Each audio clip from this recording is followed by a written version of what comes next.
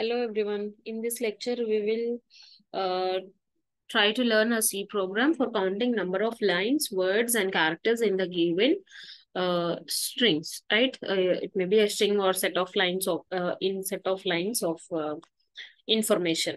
Right? So for that, yes, I had used here Conio, but it is not mandatory. You can skip this Conio.h.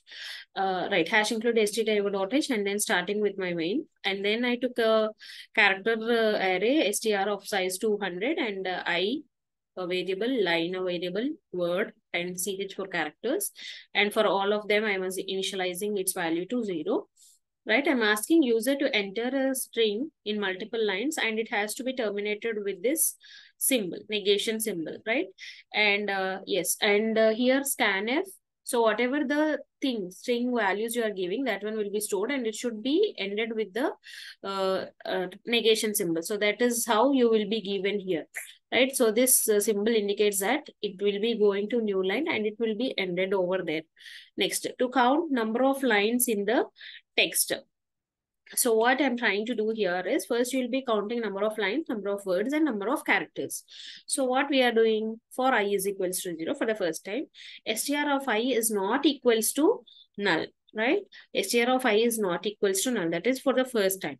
Then what you'll do, you'll check out the condition. If str of I is equals to new line, obviously first you'll have a character which is not equals to new line. So your line will not be incremented, your word will not be incremented. You will come for the else part and you will check out, is there any space for that or any tab or any new line? So obviously for the first character, you don't have anything.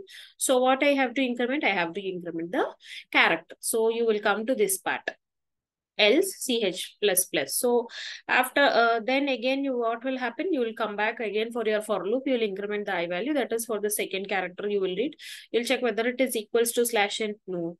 Then if it is equal, then you will increment the lines and words. If it is not, else.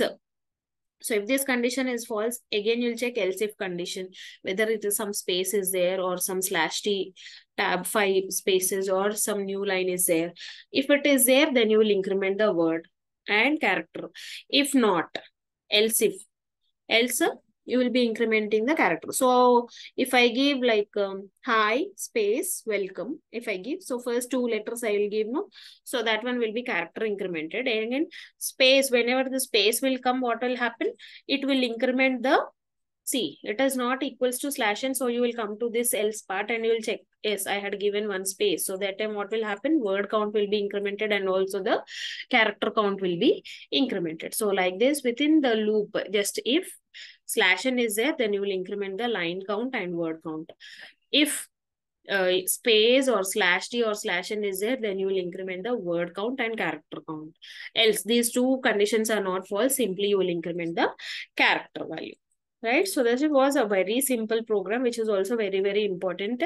And finally you are trying to print the characters, words and then lines. And the one thing you have to remember here is you need to give this symbol, this negation symbol, after giving all multiple lines of text. You should go to the new line and then you should terminate that particular text. Okay, so very simple. And also, as I said, it is very very important for your theoretical exam also. The simple logic is you should just remember this one regarding that connection, sorry, whether that string is equals to a new line or it is going for the word increment or for the character increment. So if you'll just check out that one, it will be very simple, simple to implement. Okay. So now let us compile this code. Let us compile this one and we'll check it out. Yes, compilation, no errors. Let us run the code. So it is asking enter a string in multiple lines and terminated with the negation symbol. So I'm giving hello. And in the next line, I'm giving welcome to. And in the next line, I'm giving PPS lab. Right? And in the next line, I have to give this negation symbol. See there. So character count is 22, word count is 5, total number of lines you had given is 3. So here when you are trying to count for the characters, it will also count all the spaces also, right? So if there are so I think I had two spaces here, welcome and 2 and PPS and A. So I'll get 2 additional values. So overall numbers are 1, 2, 3, 5, 6, 7, 8, 9, 10, 11, 12, 13, 14, 15, 16, 17, 18, 19, 20.